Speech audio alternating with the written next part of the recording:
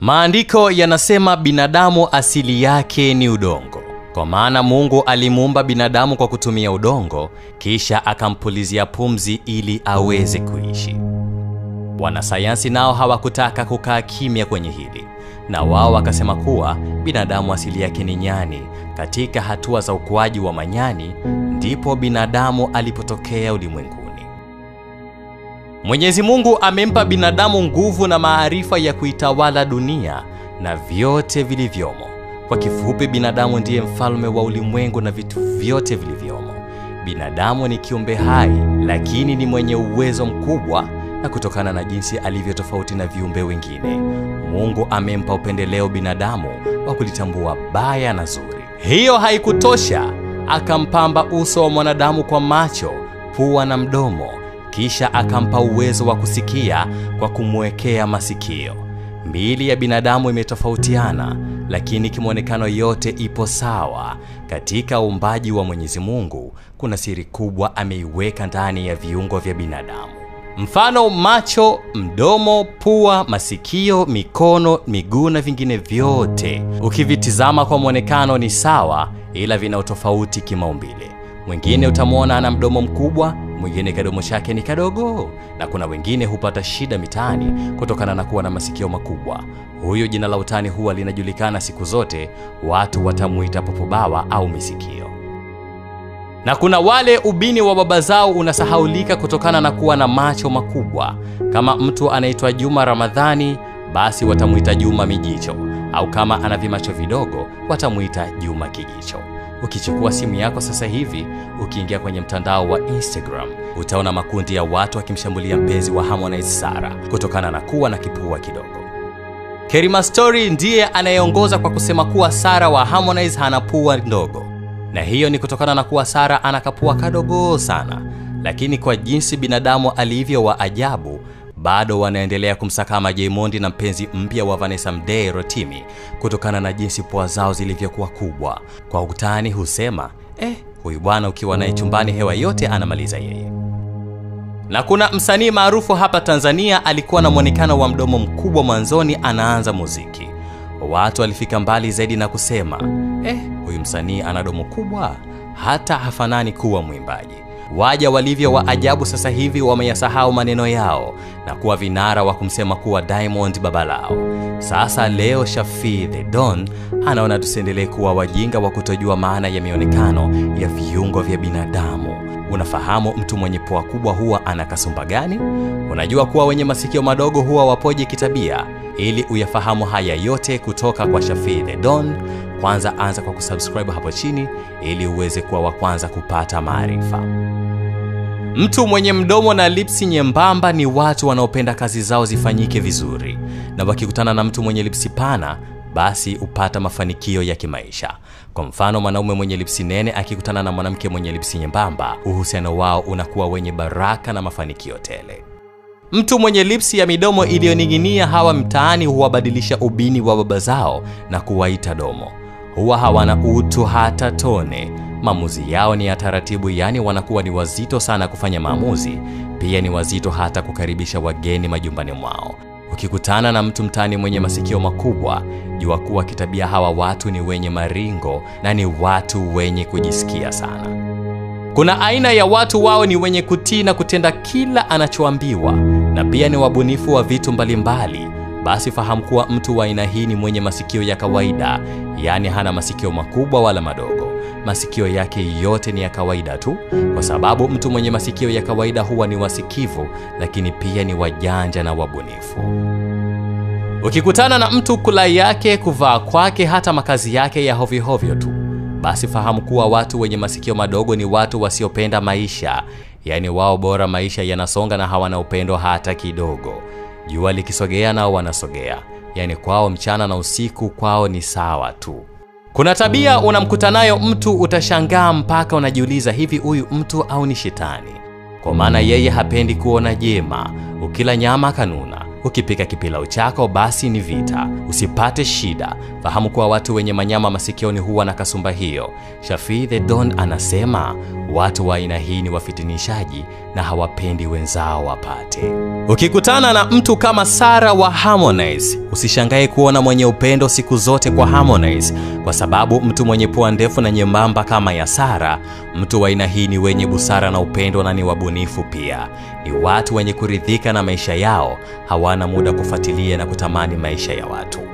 Ukienda bar, club au kwenye vibanda umiza vya kina mama chogo wa Tandale, usishangae kukutana na mtu amelowa jasho, mijicho imemtoka, ngumi mkononi, anataka kuwapiga watu kisa hakijulikani. Shafi the Don anasema usishangae watu wenye pua iliyolala ni watu wanaopenda ugomvi sana. Ukienda kuomba kazi kwenye maofisi au sehemu yoyote, kama una damu ya kunguni ukakutana na mdada wa reception, unamwongelesha na kujibu kwa maringo, anajifanya kama hakuoni kama umekaa au umesimama. Basi utasimama mpaka utachoka. Usipate shida, wewe mtazame tu pua yake. Basi fahamu kuwa watu wenye pua zilizochomoza huwa na kasumba ya kuringa na kujivuna. Ukipita kwenye mitaa tofauti tofauti, basi usishangae ukiona mtu mzima mwenye heshima zake anacheza na watoto, huku kiganja chake kimekumbatia chupa ya mvinyo. Muda wote yeye ni pombe tu, pombe na yeye. Analala kwa mama Kinibu, anamkia kwa mama Bogozo muuza ulanzi. Mtazame huyu mtu vizuri, utagundua pua yake ni nyekundu, kwa sababu mtu mwenye pua nyekundu kama damu huwa na ishara ya ulevi kitabia. Fahamu kuwa watu wenye minyama katika kidevu ni watu makini sana na ni watu wanaopenda kujali sana familia zao. Kiuhalisia ni kawaida sana kwa kila mtu kuijali familia yake, lakini watu wa aina hii wao huwa na mapenzi yao kwa familia yake, ni tofauti na watu wenye videvu vya kawaida. Kuna baadhi ya watu wao mpenzi wake amemkosea kidogo tu basi imekuwa nongwa. Kikitokea kisa kidogo tu analia. Usipate shida ya kukokotoa mtu huyu ni wa aina gani, mtu huyu huwa yupoje kitabia. Wewe mtazame kidevu chake tu, utagundua kidevu chake kipo flat. Sasa Shafi the Don anasema watu wenye kidevu flat kwa chini ni watu wenye hisia kali sana. Shafi the Don amewahi kuniambia kuwa sio kweli kuwa kuna baadhi ya makabila ya watu fulani wao huwa na tabia ya maringo na majivuno. Shafi the Don ameniambia kuwa mtu mwenye kidevu kilichochongoka ni mtu mwenye maringo na majivuno na ni mwenye kujisikia pia. Kuna baadhi ya watu wakinyanyua ndimi, basi kila mtu atageuka na kumtazama, na watu wa aina hii huwa ni wacheshi sana. Basi kuanzia leo fahamu kuwa mtu mwenye sauti nzito ni mwongeaji sana na ni mwenye nguvu pia. Mtu mwenye sauti iliyofifia ni mwenye kuwa na aibu sana, ila ni muongo sana huyu mtu. Unaweza kukutana na mtu kuongea kwake sio kwa papara, yani anaongea kama anaona aibu hivi, tena kwa mpangilio. Basi jihadhari sana ukiona umekutana na mtu wa aina hii, kwa sababu stori zao wao huwa hazinogi bila ya kuongeza chumvi na kukupiga kamba. Siku zote huaminika kuwa mtu anayependa kusoma vitabu sana basi mtu huyo ni msomi. Sasa Shafi the Don yeye anasema ukimwona mtu anaongea kwa vituo, basi jua kuwa watu hawa ni wenye akili sana na pia wana busara na hekima pia. Wanapenda amani na maamuzi yao huwa ya busara sana. Katika pita zako unaweza kukutana na binti, ukimsemesha basi ongea yake kama kuna mtu anampangia cha kuongea. Usipate shida.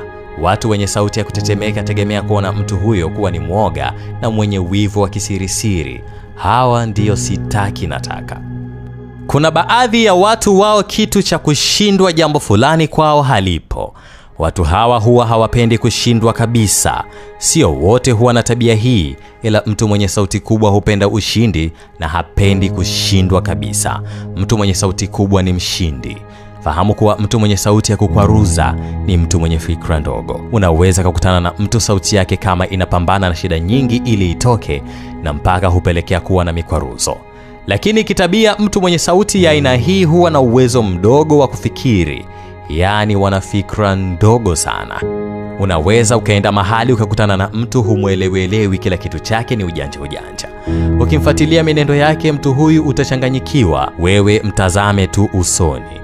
Ukikutana na paji la uso kubwa, basi jua kuwa watu wenye paji la uso mkubwa ndivyo walivyo.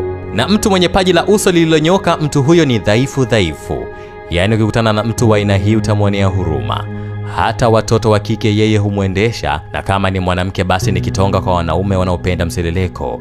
Watoto wa siku hizi wanasemaga kitonga. Kiboko ya wadada wa mjini yani wadangaji ni mtu mwenye paji la uso wa kuchomoza. Mtu huyo ni bahiri sana. Kama akiwa mwanaume mtu huyo huwa sumu kwa wadangaji. Hela yake yeye ni ngumu sana kuchomoka. Fahamu pia mtu mwenye paji la uso wa kutelemka. Mtu huyo ana roho mbaya sana. Usipate shida ukikutana na mtu wa aina hii, mwache hata kama ukimtendea jema wewe nenda zako, usitarajie hisani ya kurejesha fadhila.